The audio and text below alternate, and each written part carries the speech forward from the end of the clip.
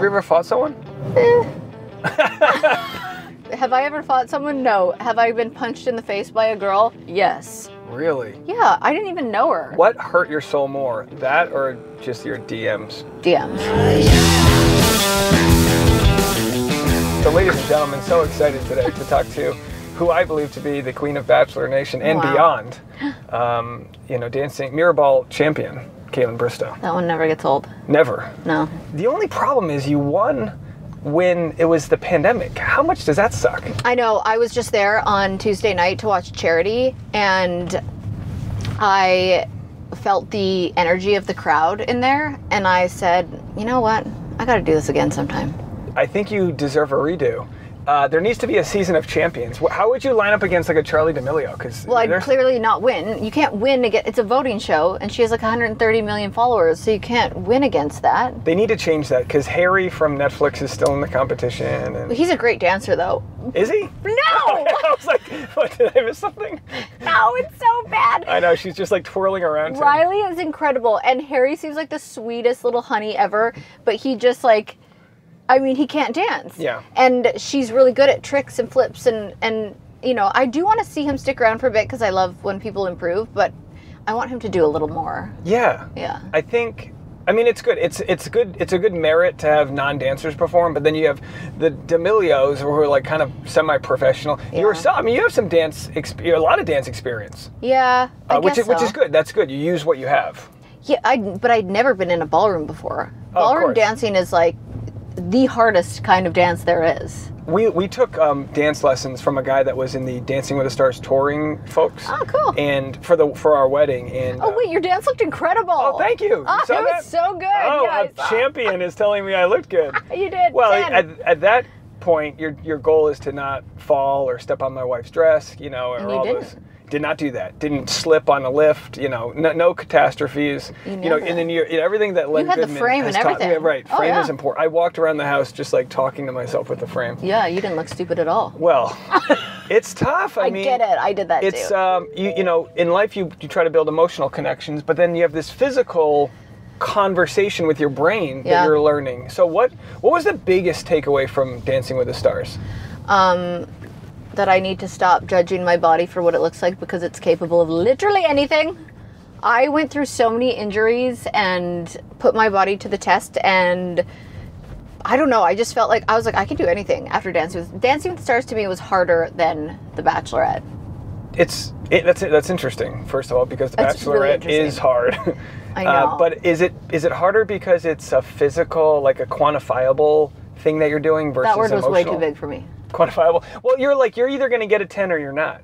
You're either going to land the thing or you're going to stumble or you're not. Whereas Bachelorette, you're kind of like... Always stumbling? Yeah, but you're also like, there's no editing of your dance. Your dance is what your dance is. That's true. On Bachelorette, you know, maybe you have a rough day. That's true.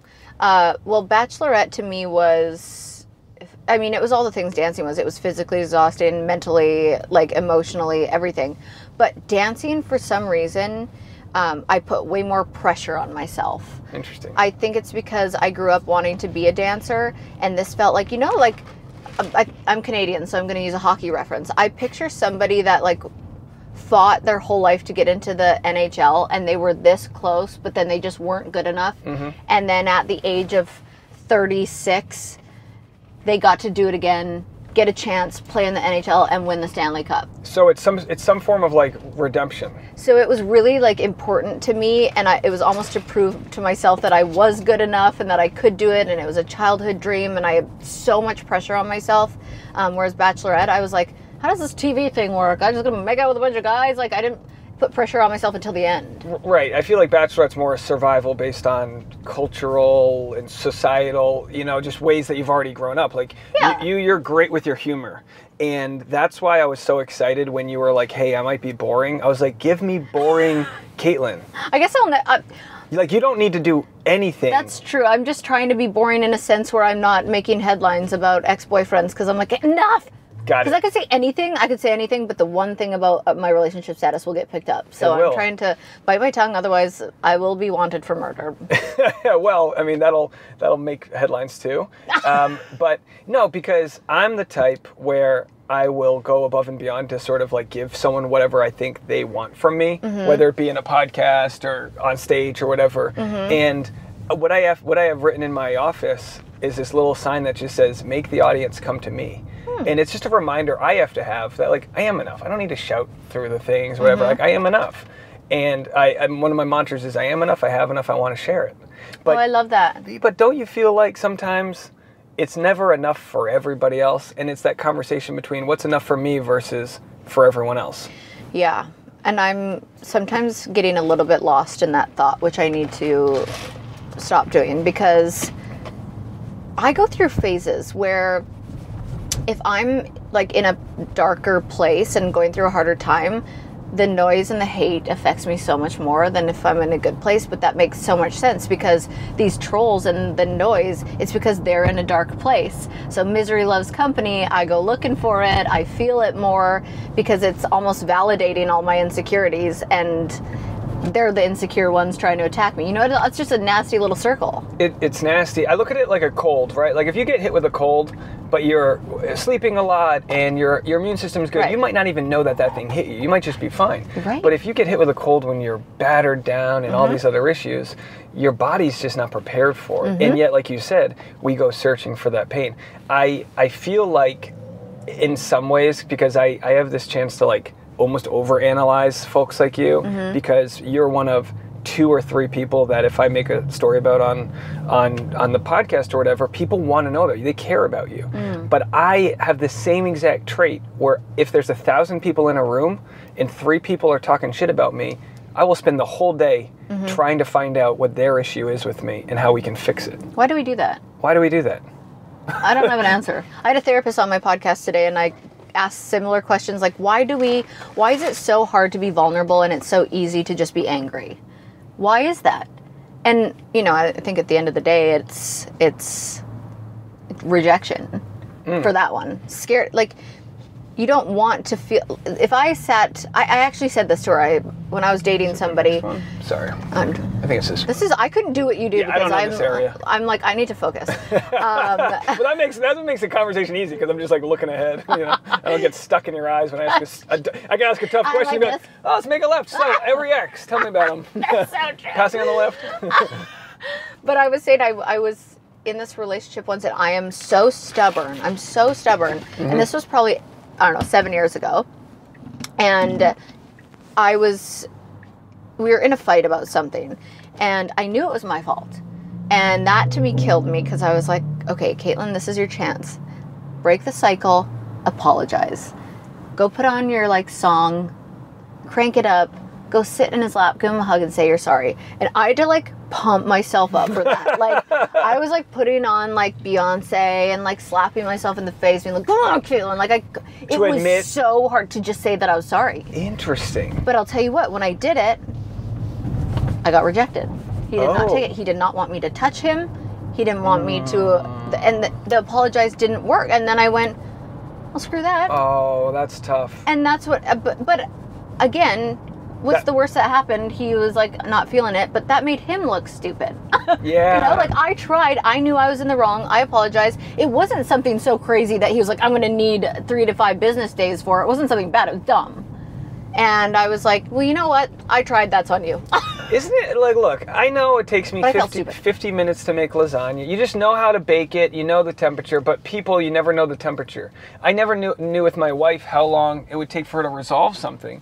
So I would almost pressure for a resolution, which would make it 10 times as long versus going to walk the dog for half an hour and do the dishes. Yeah. And it's just that dance that you have to learn about what the other person needs. I know. And it sounds like you came in, and that's too bad that you didn't get the response, because you know you do recalibrate based on what works and what doesn't. And when you're in a vulnerable moment, and maybe this is why it's tough when you deal with audience that doesn't maybe like what you're doing or something. Yeah. When you're in a vulnerable moment, you're like exposing yourself, and then when you're not given the carrot at the end of the stick, you're like, well, fuck me then. It's so hard to expose yourself and do that, and then not, like, it almost validated why I shouldn't apologize and stay stubborn, because it was like, well, that didn't work. Yeah. Now, I've clocked what you're wearing here, and I had to write this down. A tiger never loses sleep over the opinion of sheep.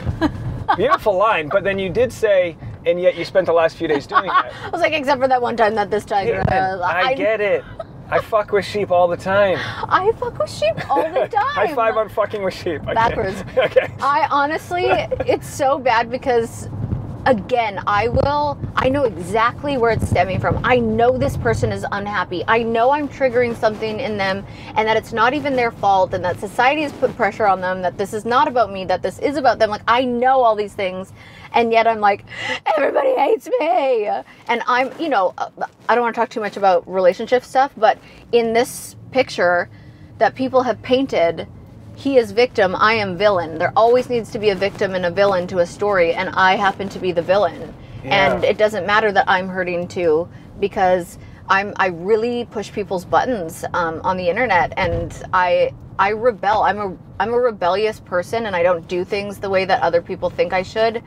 But I'm doing things the way I know I should. But you're not pushing their buttons by yelling at them. You're just living your life. Exactly. And I think it just goes to show that. And I have to. This happens to me once a month where I suck myself back in, and I'll spend half an hour. And then my wife will look at me going, "What do you like? This was our date night." I go, honey, okay. And luckily, she knows we got device-free time. She'll be like, "Honey, is this work or play?" Because sometimes it'll start as work. Yeah. You know, it's like, "Oh yeah, I just went to go send this reel to somebody," and then all of a sudden it's like, "No, honey, we're in war." Yeah, you're in the suck hole. I get it. And I don't have a solution, but I did love I love what you do with Off the Vine. It is, and you know, it's so funny. I was talking to Tasha, my wife, on the way here, and I was like, "I'm excited. Boring interview. This is gonna be great." And she was like, "Boring," and of course she goes, "Kaitlyn Bristowe is a fucking mogul." I love it. And I was like, "You're damn right she is." Oh. I mean, your company sent us wine, which we love. You've got all of the, so much going on. But your podcast specifically, if I could break it down as a consumer, is a case study on you trying to navigate life and bringing on professionals and other people that have similar issues that expose that and talk about that publicly. I loved your conversation with a therapist about phones, and she told you, she was like, "Look, you're not going to solve your issues until you get rid of the phone." And crazy. And I believe it, but I don't get rid of my phone. Oh, I went off. I was like, I'm taking a break. A week later, I was like, she back. Yeah, and all the sheep are going to be like setting a timer to they wait. did. Yeah. Everyone was like, and I'm like, well, who are you to say how much time I take off? I was ready to come back. Yeah, and I look at it as this, while the sheep almost come with the market that funds your entrepreneurial spirit. Totally. And it becomes in part a necessary adversary, but it's just like, how do you, and again, I think I said this earlier today, I think to myself, I was like, you know what, I just have to come to terms with this being a practice I have for the rest of my life, to know to avoid that, and to know, I know if there is a specific full thread about me with my name in the title, let's avoid that. But sometimes you'll just, when it shows up to your doorstep in your Instagram, that can be harder too. Yeah, I've never in my life read a Reddit article about myself. I know how nasty those are, and I refuse to put myself in, I will partake in my own verbal abuse on Instagram, but I won't go to the Reddit because I'm like, that's where the real hate is, and I don't think I could handle it. We had people, I'm so blessed with this community because I set up a GoFundMe for Clayton for his legal battles that raised $7,000, and then the next day I got sucked into a court case, and I'm still waiting to be served. She was supposed to serve me my court papers, but I think she messed them up. So I've been carrying around my selfie stick to record it when I finally get served. And someone set a GoFundMe up for me, and they raised money. A few people donated $1,000 each. It was insane, and that got so much hate from people. They go, "What are you, in a cult? You joined this private membership community and now you're donating?" And I'm like, I'm not asking for this. But the scarcity mindset that exists with a lot of people is a result of, it's scarcity. Now, I wanted to talk with you about your poorest moment as an adult. I want to talk about how you felt and kind of compare it to today. At my rock bottom? And when you say rock bottom, I wanted to use the Rock as an example. His production company's called $7 Production or whatever, because he had a $5 bill, a $1 bill, and change in his pocket, and he couldn't afford. Oh, you mean actually financially? I want to talk about that time of your life when you were like, what, before Bachelor, when you were like, what are we doing? Yeah. Where's this going? Okay, before we touch on that, I have worn the sweater like 3 days in a row now, so I'm embarrassed that I just did an Instagram thing and then I'm wearing it again, and we'll just say we recorded this yesterday. We recorded this yesterday. And then also thank you for the podcast shout out, because to me that's my community. You know, like how you have this incredible community. To me, the podcast community is like, I don't even know them and they're family to me. I just feel like they listen through their brain and it goes straight to the soul. Yes, and it's just, I wish I could meet every single one of them. I'm just, you know, they're tuning in because they're not just scrolling and hating. Like, they have to like me because they're tuning in for a full hour to listen to what I have to say. You're in the friend group of what I'm imagining to be like 100,000 people. Yeah. I don't know your stats, but I'm just imagining. You know, I don't know them either. I don't do it. I don't want to fuck with my head about numbers. Good. I just want people to, I want to make money, of course, but I just want people to feel. By the way, I love this like almost Halloween look you have going on. Oh yeah, spooky. By the way, speaking of spooky, I got you something. What? There it is. It's for your trip. Why did that just scare? I was like, ah! I know. I was thinking maybe I'll do a fake like a spider dropping down, but I didn't. But this? Yeah, we'll get to the your lowest point in a second. Okay. But I love trying snacks. Probiotic dog treats. Stop it. So don't eat those. And so yeah, you could eat the probiotic. Pumpkin marshmallow covered in chocolate. And then I took back one thing I was gonna get you because it was like Rolaids or something. And I was like, that's kind of weird. Rolaids? I always have Rolaids when I fly. I love M&Ms. But I love M&Ms. Wow, same. Anyway, so. Wow, thank you. Of course. I didn't get you anything. You're here. Your presence is all I need. I'm very excited to drive you here. We're going to the airport. I don't know if we told people. Oh yeah, we're going to the airport. I'm flying home. Okay, lowest point. Lowest point. You're a fucking mogul, as my wife said. Now I want to get to lowest point to mogul status. Okay, let's put it this way. I tried to apply for a credit card when I was 26 years old, and I got denied because I had no credit. At 26, I was like, if I had $20 left over after like paying bills and rent and everything, I was like, and this is when you were waiting tables? Yeah, and I didn't care. I didn't stress. I always, for some reason, was like, I'll figure it out. Like, that's just what my mentality was. And I think it might be because I knew my dad was on standby if I really needed anything. So you knew you had a support system. I had the best support system. Like, my dad was always so supportive because I really was chasing a dance career. So yeah, I never really had money, and it didn't stress me out ever. I just always thought I'd figure it out. The only time it stressed me out was before I moved to Germany to be with a guy, he was a hockey player, and I didn't want to live off of him, even though I knew that's what all the girls were doing, and that's kind of what they have to do because I couldn't work in Germany. I, don't speak the language.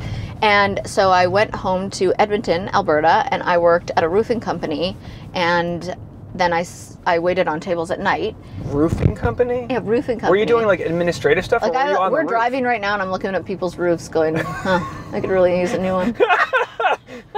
You're a roof expert. I'm just a roof expert. I don't know. I was born with it, I guess. Wow. How'd you get into that? God gave it to me. I signed for it. The world keeps on spinning. All right. From roofing to the ballroom dance floor. We've really made it from top to bottom. Well, the truth is, one of my best friends owned this roofing company, and he was like, if you want to work for me for a few months before you go, I'll give you a job.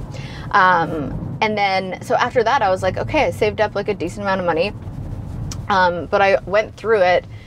Got back to Vancouver from Germany, no money, no job, and he broke up with me. And I didn't have a home, I didn't have a job. He broke up with you after Germany? Yeah. And so he's pursuing his dream. Yeah. He's doing hockey, you gotta go to Europe to do hockey, like soccer and other sports. Yeah. And you're over there financially sort of tied to his dream at this point. And emotionally. I relied on him for my happiness, for my living situation, for a car, everything. Yeah, I talked a lot about this with actual Blake Moyne's mom, Emily Moynes. Oh, bless. Do you know her? Well, I know of her, and I know, I just love Blake. Yeah, she's so sweet, and she talked a lot about how in a relationship she was in, she just didn't have any control of the bills. Yeah. And that's how it used to be. It used to be that, when people look at, times were different. No. People didn't have autonomy. They didn't have career choices. Mm-hmm. They didn't. We were just traveling back from the Maldives through Qatar, which is one of the richest countries in the world. You were? Casually dabbling in the Middle East. And Qatar was a country and again, someone's going to be from Qatar and correct me on this, but they had polygamy, but it's gone down a lot because women are getting the chance to work now and have the credit cards and you know, the freedom, really. But of course, in that situation, you're tethered to somebody. You can't, not only can you not work because of visa and all those other issues, but you're in a new place. Yeah. So all of your attention becomes on this person. I didn't even have friends. Yeah. You know, I was 9-hour time difference from family. So have you learned that, like, just the value of having friend groups throughout all of these other times, and what does that look like? What does a Kaitlyn Bristowe friend group look like? You know what's so funny is I've had the same like 5 solid girlfriends, a few of them since I was like 5, and a few of them since I moved to Vancouver at 19. And are these the ladies we see on your like pontoon boat photos when you post when you're back home? Yes, probably. Okay. I have a lot of friends, and I'm very picky about them because, you know that saying that you are the sum of the 5 people you surround yourself with?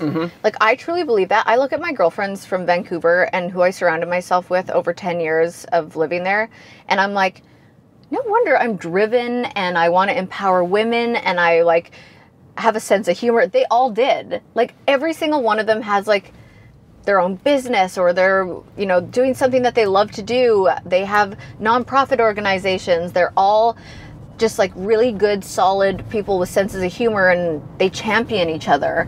And I think that's why I also find it so interesting to be trolled so hard by other women, because I've never experienced that.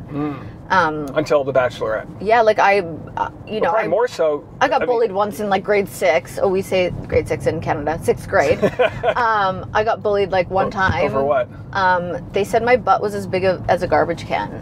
Oh, that's a good thing. Well, I was like also like 30 pounds. Butts weren't in that back then. No, and I didn't even have one. So but that started a fight between, you know. A fist fight? Have you ever fought someone?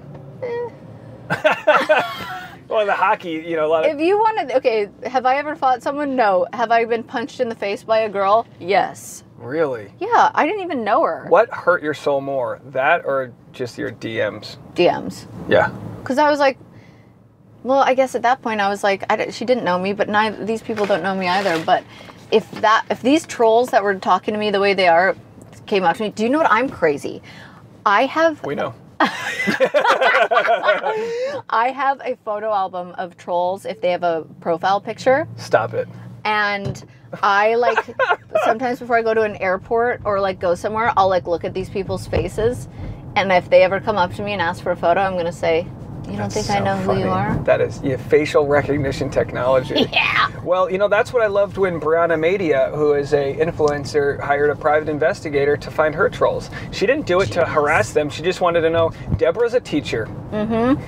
Susan's a nurse. Yeah. And do you know so many trolls that were psychologists? And the definition of trolls is debatable, but it's people that will go out of their way to send negativity. And I look at it as like a buffet. Imagine being at a buffet and you're like, I'm gluten-free, fuck your mac and cheese. No, you pass over it, you fucking asshole. You pass over the mac and cheese. You just don't take the mac and cheese. Yeah. Kaitlyn takes a photo of the mac and cheese and remembers that. No. So you don't know why you got punched in the face? No, it was I was probably 16 years old, and I went to a bush party, which was like a field where a bonfire happened and people just go get drunk. And this girl decided that she didn't like me. I think it's because she had a crush on the guy I was with. And by with, I mean like I was 16, like we were like holding hands. I was a really, I know I was like this controversial bachelorette. It was like sex positive. You don't say. But I was quite the prude when I was younger. Really? Yeah. Prude Kaitlyn. Can you imagine? I mean, sure. I mean, everyone's got their moment of sort of like were you prude? Was it a religious thing or? No. I mean, because Canadians are more open overall than Americans when it comes to I got there around 18. Okay. Yeah. 16, I was like holding hands and nervous about everything. But I think this girl liked him. And so she told everybody that she was going to fight me. And I was like, I don't want to fight. I'm like, I can't. I don't even know how to fight. And everyone kept warning me that she was going to come to this party. And then she did. And people formed a circle. Oh, they do. Yeah, they do the circle. I couldn't believe it. I was like, this is like straight out of the movies. And she walked right up to me, and I had said this girl seems like a bitch because she was hating on me for no reason. So she came up to me and she said, "Do you want to say that to my face?" And I said, "Well, I think you're kind of a bitch." and then she just went boof, and then everybody jumped on her, and I was Any blood, saved. or are you good? No, I don't even think, honestly, I don't even, I remember falling backwards, and then coming back up and being like, I always thought that'd be worse. I think the idea of a fight is way worse in the anticipation of than the actual fight. Yeah. And your body has a way with adrenaline to just totally. like make you kind of chill out with it all. I wish I wasn't such a puss. I wish I would have just like fought back and had a story, but... Would you ever do like, and you're probably above this, but would you ever do like a special forces where they put you through the ringer? I mean, if times get tough, sure. Oh, well, no, Kaitlyn Bristowe doing C-list quality. But that also makes it look like Hannah Brown was not doing well, which she was. That was the most badass thing that she did. Oh, it's badass, but you know, there's some strategy I can imagine. Like, do you have a team? Do you have like people that go over your projects and stuff? Like, how do you know, do I want to take this versus do I want to avoid or pass? Well, a lot of things I go with gut reactions. And that goes for a lot of things in my life. I've gone with gut reactions. Yeah, you told me that when I did your podcast about responding to DMs. It's just a vibe thing. Yeah. Like, it's just, I'm a really in the moment kind of person. That's actually what got me in a lot of trouble on The Bachelorette, was I'm just so in the moment with each person, and I wasn't thinking about, you know, somebody else's feelings in that moment because I was in the moment with this person. Why am I doing that? Why would I ruin this experience? And I just do that. Sometimes it gets me in trouble. How many times in your head did you say no to this before you said yes? This right now? Yeah. You must have been like, I'd rather take an Uber. Like, you know, because I would. I mean, if you want a quiet time and sit in the back of an Uber versus like, this is kind of still. I knew I would enjoy this though. This isn't something that I was like dreading or that I was like, oh, I don't want to do that. It was more like, first of all, I wanted to say no at one point because I was like, I don't want to talk about this breakup but I also wanted to say no in certain times when I don't like being performative and fake. So when I was like going through a hard time, everyone's like, why aren't you posting with him? And why is this not? And it's because I don't want to be fake. And so I think that's a big part for me. I really like to be an authentic person. Plus, you were super sick when I did your podcast. Yes. And I was like, Kaitlyn's about to flake on me. And then I saw you and I was like, oh, she looks pretty sick. I was not well. That's just me. Yeah. My personality is like, nope, they hate me. I start with that. It's not you. I start with everybody. If I don't get a response right away, or, oh, they must hate me. I'll go fuck myself. Yeah, I always do that. Well, I'll just go fuck myself. I literally say that about twice a day about situations that are just like, well, I guess my mom didn't respond to me on a text. Well, I guess I'll go fuck myself. I'm the shitty son that she didn't want. That's why she remarried.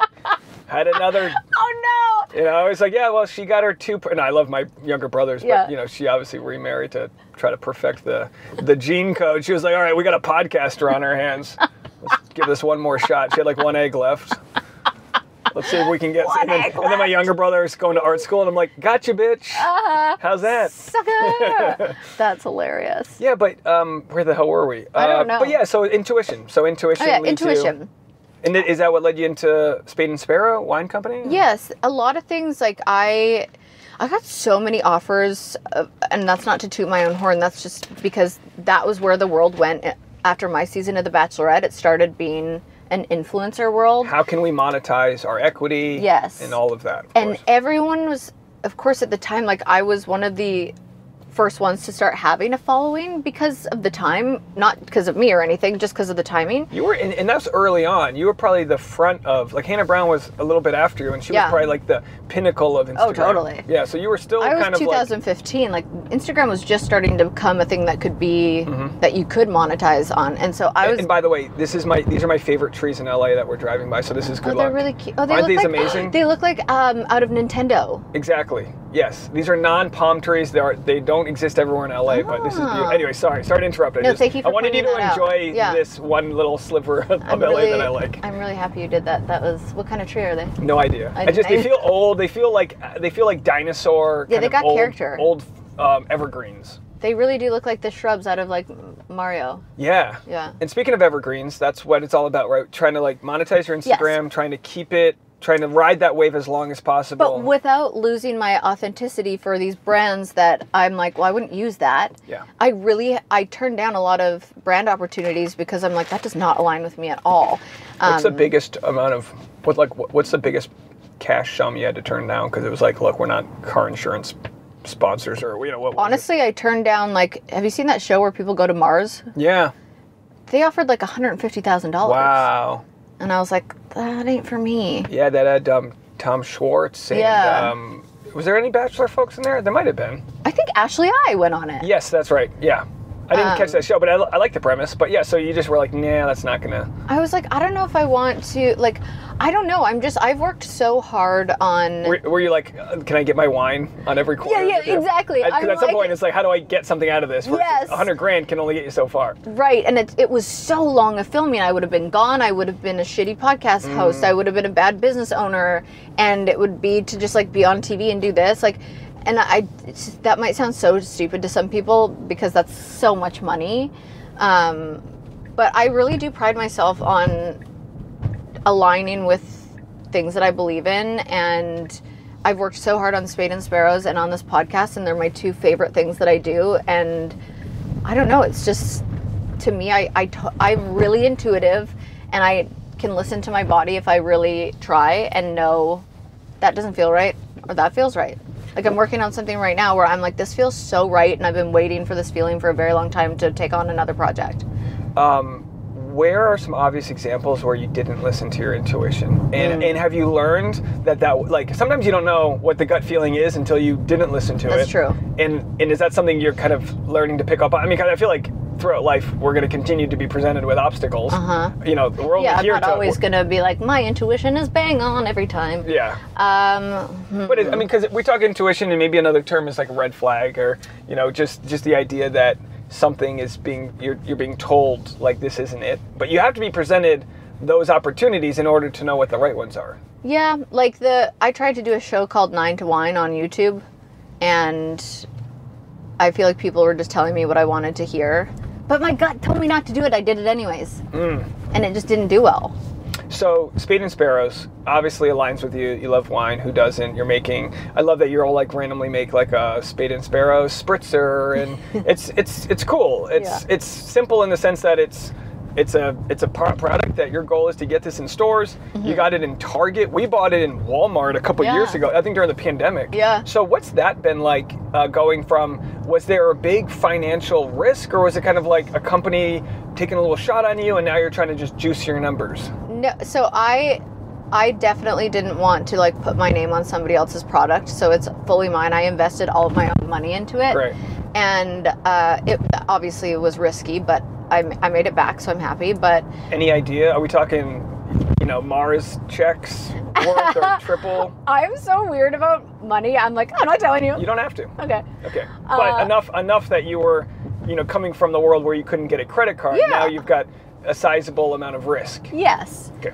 And I really believed in it because I'm like, look, if there's one thing I know, I worked in restaurants training servers on wine knowledge. Like, I know wine. It's not that I just like it. I know it. I know about it. I've studied under sommeliers. I've traveled to taste it. Like, I really love my wine. And so it felt like, it was almost like, why didn't I do this earlier? How about a Kaitlyn Bristowe wine advent calendar?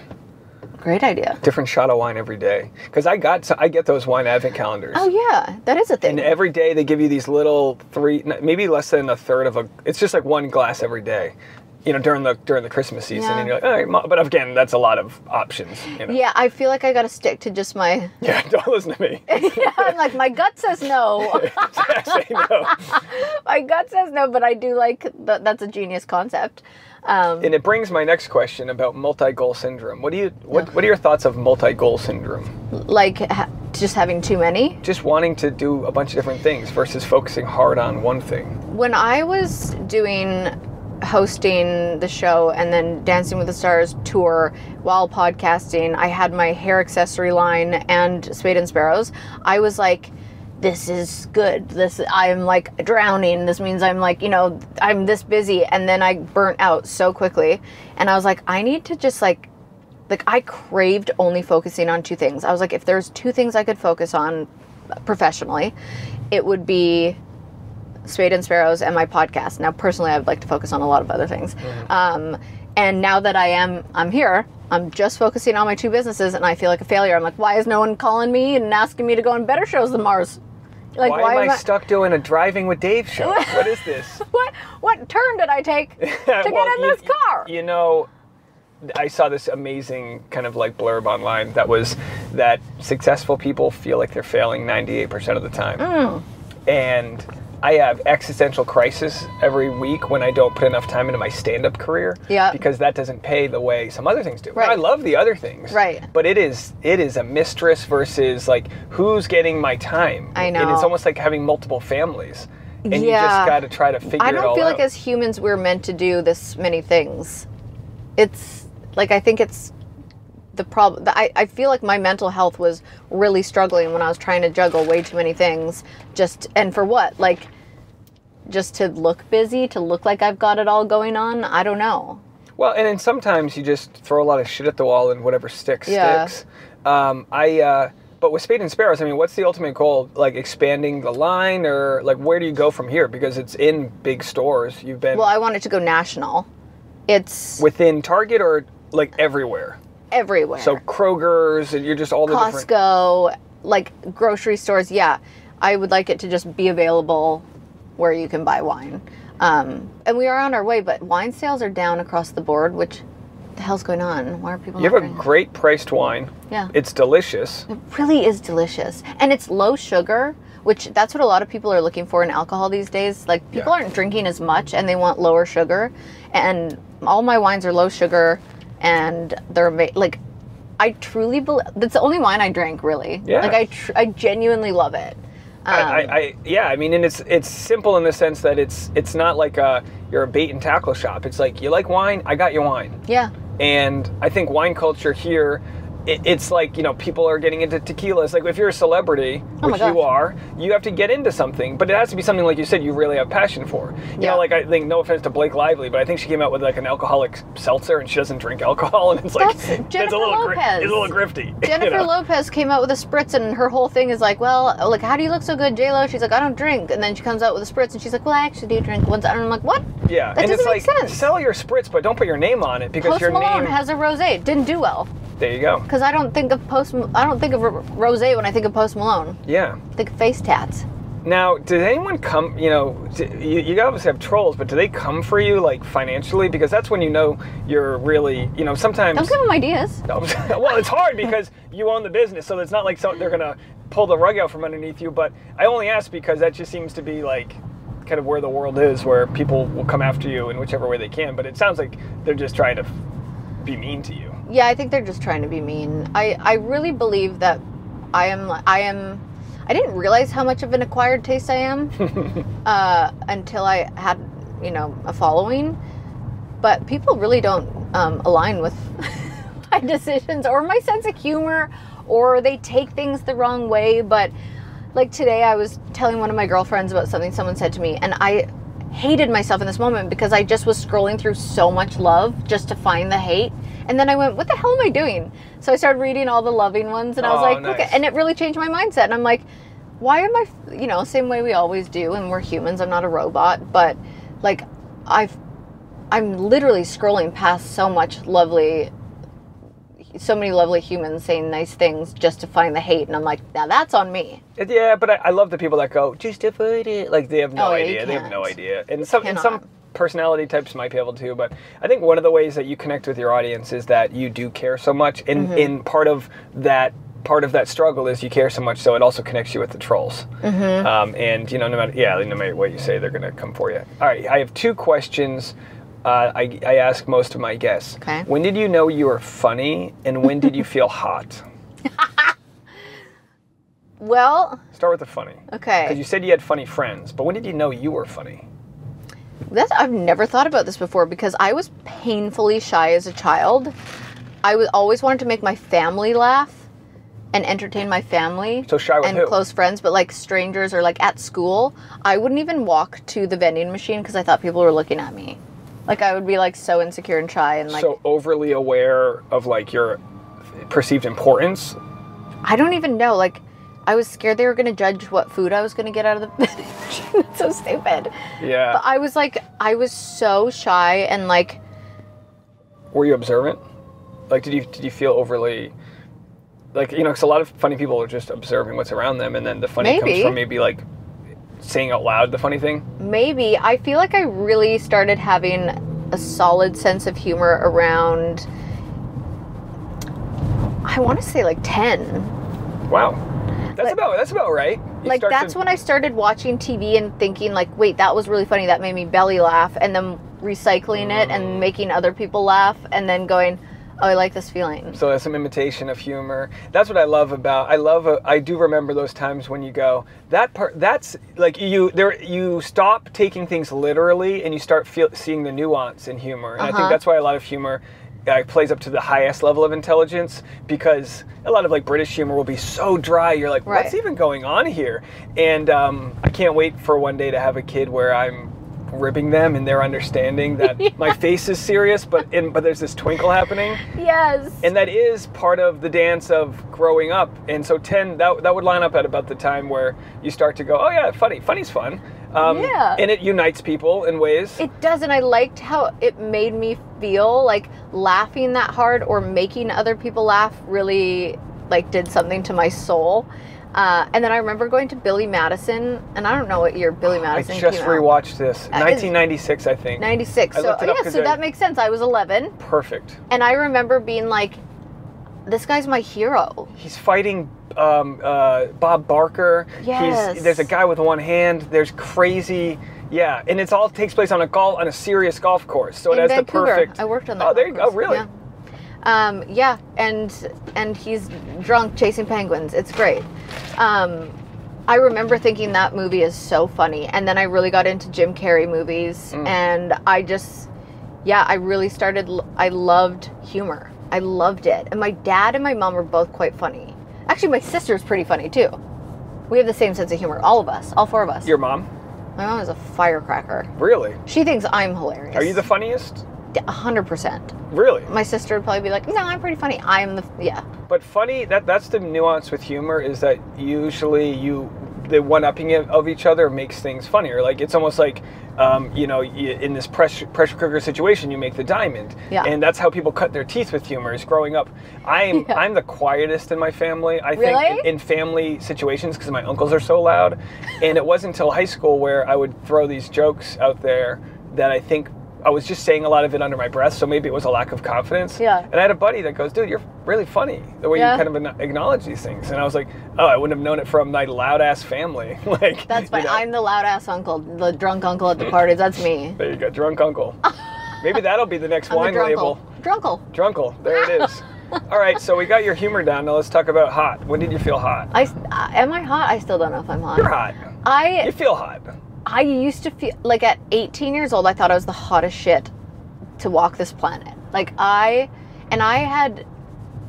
What do you? I mean, like, so let's go to 18-year-old Kaitlyn Bristowe. We're talking early 2000s. No, I gotta show you a photo. We're about the same age. I think you're born a month after me. And by the way, I'm not here to pat myself on the back, but I'm so good at this.